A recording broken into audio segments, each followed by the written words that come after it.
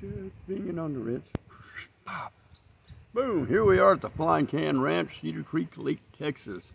A little windy out today. I want to go over something that I said I wouldn't, but in this case I did because I got some information. So let's go to specs. We'll go over the gun, put my glasses on. We're going to talk about the wonderful Umarex steel strike full auto 6-round burst, whatever, BB gun. And it's very important we talk about these BBs. So we're running a semi-auto to auto. It's a 177 caliber. You're supposed to put steel BBs. I'm going to repeat that. Steel BBs. Do not use copper BBs in these. They will gum it up. And that may have what did me in before, and I'll explain all that. It's a manual safety. It runs a smooth bore barrel.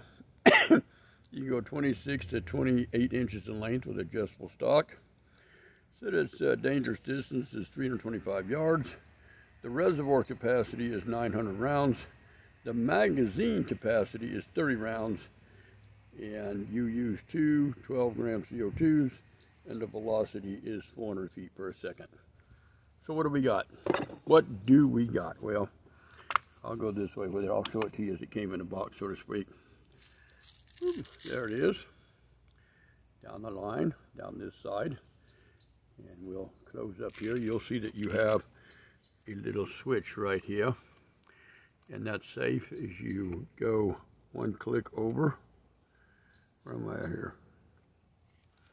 Let me get my bearings here. Okay, yeah. And you go to the red one. Up there, that's fire, one single shot mode. And then when you go to the next red, all the way over, is the full auto, which is 6-round burst. 6 or 8 round burst, something like that.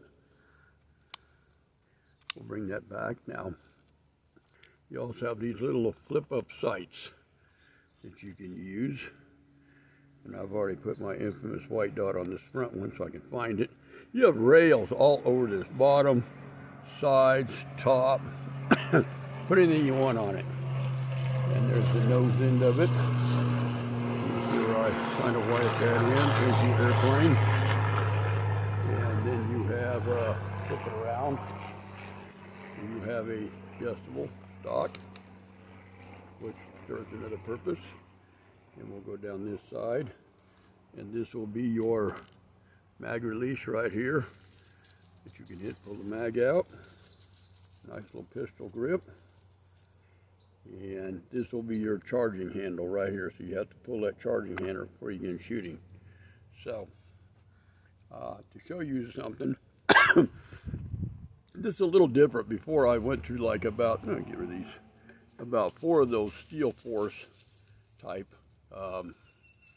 It was a rifle type, and the big difference is that the CO2s both fit into the magazine chamber, and the actual magazine was on this side, and you poured a bunch of BBs in a hopper, and you pulled the spring back, and you rocked it back and forth until this would fill up with the BBs.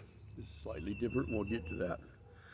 In this case, when you got this back, there's a little button right here on this side of the gun. Oops. And you press in on the stock, and you just take the stock off. You're going to get one of these with the gun. Nice silver key. And this is just kind of, I can do it with my fingers. Get out of here. Let me reach in my pocket here real quick, whichever one I don't think I have another dummy up here. Whichever pocket I threw them in. I bought some CO2s with me to demonstrate, and I threw them in my pocket. And now they have found their way to the bottom of the pocket, probably, most likely. Well, butter me. I guess they're not in that pocket, and they dang sure don't feel like they're in this pocket, but we'll. All right. We'll show you. Real simple. I'll use it empty. One CO2 will go, oops, get the cap off. We'll go nose first, put a little oil on each one. It goes in this way. the other CO2 goes just the opposite, facing this direction. So you want the narrow part of the CO2 to go in this way, and you want the larger part of the CO2 to go in this way. You put your little cap back on, and then you take your little wrench and you tighten until you hear it pierce both CO2s. So, you know, listen, it's not an over tight thing, but you'll hear them both go. So that's the part where you put the CO2s in. And while I'm here, I'll just go ahead and get rid of these because I'm going to load this up in a little while. I've got something I've got to take care of, but I wanted to get this video uploaded.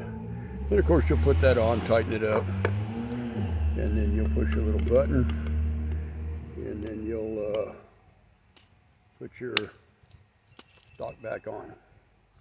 That's that part of it. Now the next part is you're going to push your release button. The gun's on safe. Nothing in it, but nonetheless. Oop, here's your magazine. Now, this is where it differs from the other one. At the very top is a little piece here, and you just hook it with your finger and open that up. That's your fill port or your fill hopper or whatever you want to call it. And this is the part where things get tricky. You just pour your BBs into that like so.